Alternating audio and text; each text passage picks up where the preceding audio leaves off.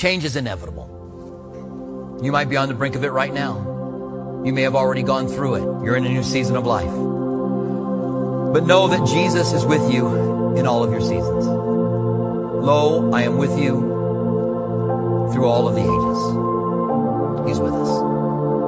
Whatever season you're in, the end of a season, the beginning of one, He's with you there.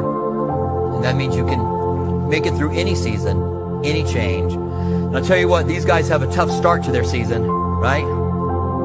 But they're going to have a great finish. Because before it's done, the gospel will be taken around the world by these 12 men, which is amazing.